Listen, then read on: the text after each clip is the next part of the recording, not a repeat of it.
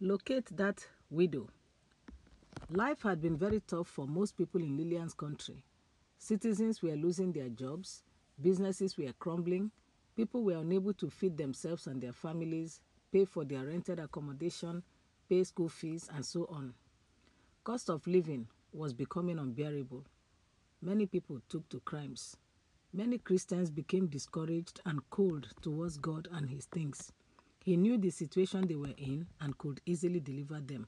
Why then was he silent? Why was he turning deaf ears to their cries for transformation in their country? Many people contemplated suicide. There were actually people who did take their own lives because they could no longer bear the pain inflicted on them by the situation in their country, which definitely made the enemy happy. Many others reached out to relatives, friends, brethren in Christ, and other people whom they felt were in a position to help them out financially. Even some who ordinarily would not ask for such help got to a point where they had to cry out for help to save themselves and their families from perishing under the weight of financial problem that was on them. Lillian had always had a very generous heart. This time, though, she was actually getting really overwhelmed with requests for help. She began to feel frustrated because she couldn't adequately help everyone she would like to help. Then she cried out to God in frustration. The Lord gave Lillian a word that calmed her down and gave her peace. Let's learn together from that word. In 1 Kings chapter 17 from verse 7 to 16, we are told of how, during a time of severe drought and famine, God sent Elijah the prophet to the house of a widow in Zarephath, whom he had commanded to take care of him. God assured the widow through Elijah that the food she had at home would not finish before he sent rain. That was exactly what happened. God multiplied what the woman had at home so that she and her son and the prophet, along with whoever else was in her house, were well fed for the rest of the time when there was famine in the land.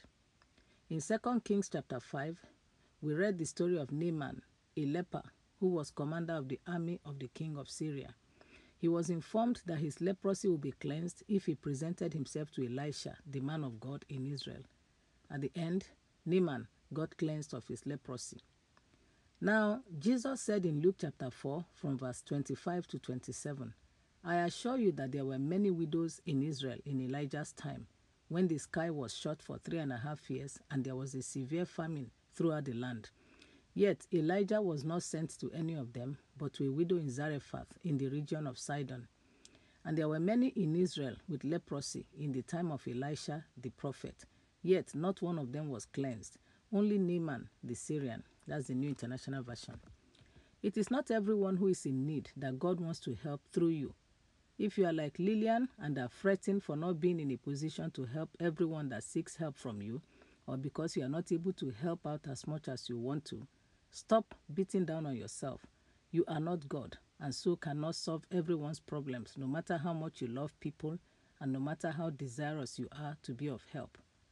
Simply ask the Lord to show you the people to whom he is sending you, the people whose help he wants to pass across through you. There are people who do good works out of emotion. They get carried away and begin to run around to help others.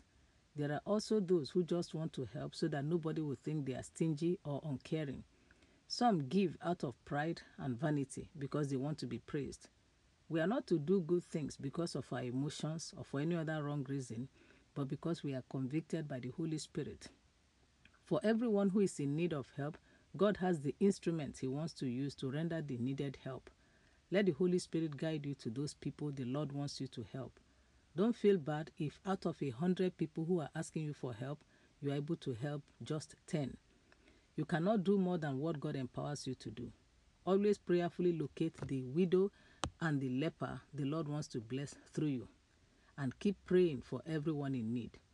But if God gives you grace to conveniently help 90 people out of 100, but you choose to help only 10, you are actually working against yourself. May the Lord help us all in Jesus' name. Amen.